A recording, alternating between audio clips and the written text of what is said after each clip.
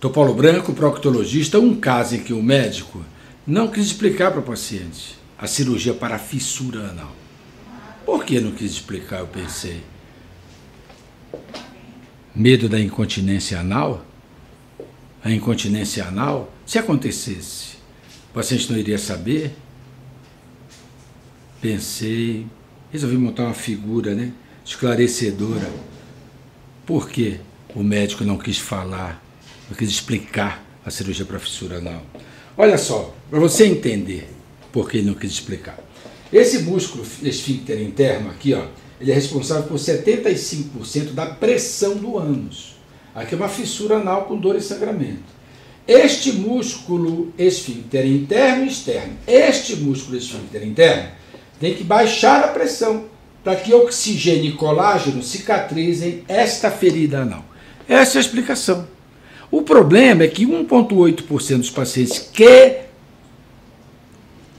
são tratados cirurgicamente da fissura anal evoluem para incontinência anal, é um risco. O médico muitas vezes tira a ferida e não mexe no músculo. Então, ele não fala para o paciente, eu tirei tua ferida, pronto, bacana, mas não resolveu.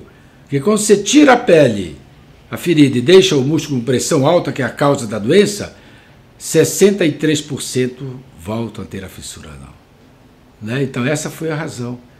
O médico não se comprometer, não falar do risco da incontinência, é baixo, mas não falou, tirou a pele que incomodava o paciente, mas aplicou uma sentinela, ficou todo mundo na boa. Então, fale para o paciente que o risco da incontinência anal existe e que você vai tratar a doença de forma completa. A cirurgia completa é tirar a pelinha, aplicou uma sentinela na fissura anal crônica, tirar a ferida e baixar a pressão do músculo. Essa é a cirurgia decente, ética, completa. É a melhor cirurgia que você pode dar para o teu paciente. Não ignora o fato e não seja antiético. Tá bom? Se não sabe fazer, é melhor não fazer mesmo. Tá certo? Um abraço. Dr. Paulo Branco. Dá uma olhadinha no meu canal de vídeos do YouTube. Proctologista Dr. Paulo Branco, sininho de atualização, no site drpaulobranco.com.br, Facebook, Instagram, é só digitar @proctologista.